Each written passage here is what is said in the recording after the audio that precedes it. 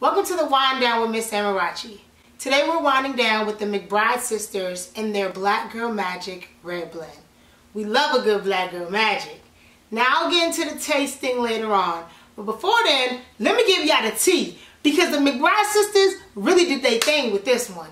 Created in 2019 in California, this bottle of wine contains 13.5% alcohol by volume. This wine is described as a complex, well-crafted, and inviting wine that shows tobacco and vanilla notes alongside generous plum, raspberry, and blackberry. The ripe and juicy mouth offers the chocolate cherry flavors typical of Merlot blend with the peppery spice of Cabernet to round out the full body. The finish is bold, gripping, and invites another sip. So let's sip. Cheers.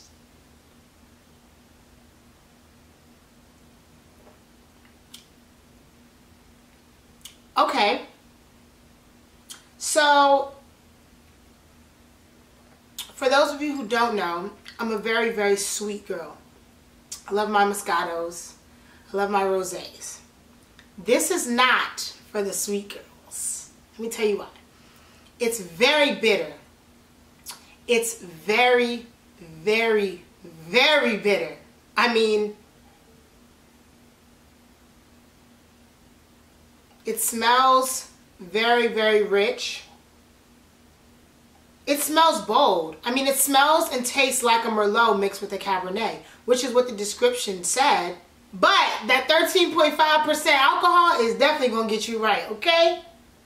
All in all, I would probably rate this out of 10. For me, a 5.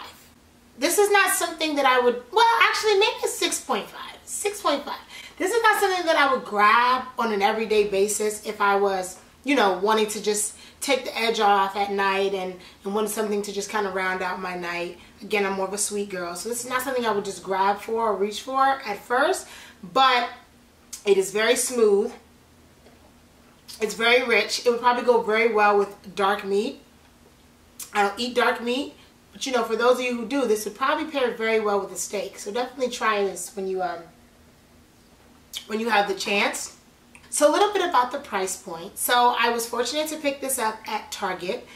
For those of you who have alcohol in your grocery stores or your, other stores, shout out to California, you can definitely pick this wine up at a Target, at a Walmart, or at any liquor store really. At the Target, it did retail for $24.99. After doing some research, it can fall anywhere between $19.99 and $25, just depending on where you get it from. And if you're like me with a very, very, very bad sweet tooth, they have other wines that you can also try. So in addition to the red blend, they have a Riesling, they have a Rosé.